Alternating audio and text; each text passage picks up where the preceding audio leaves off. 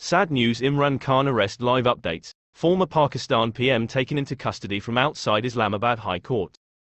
Imran Khan arrest live updates. Former Pakistan PM has been arrested in connection with the allegations that Bahria town allotted land worth 530 million Pakistani rupees to Al-Qadir Trust, owned by the PTI chairman and his wife.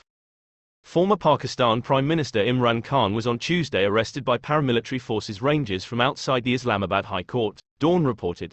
According to Fawad Chaudhry, the official spokesperson of Imran Khan's party Pakistan Tehreek-e-Insaf, the ex-PM has been abducted from court premises. Scores of lawyers and general people have been tortured.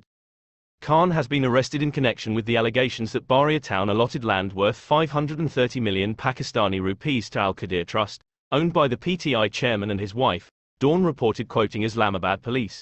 Khan has been whisked away by unknown people to an unknown location, Chaudhry said, adding that the Chief Justice of the Islamabad High Court has ordered Secretary Interior and the IG Police to appear in the court within 15 minutes.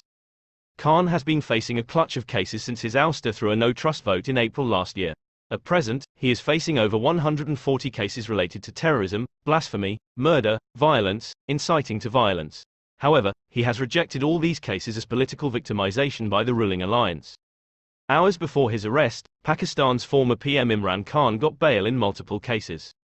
An anti-terrorism court in Pakistan Tuesday approved former Pakistan Prime Minister Imran Khan's interim bail pleas in multiple cases, hours before he was arrested by paramilitary rangers, news agency PTI reported.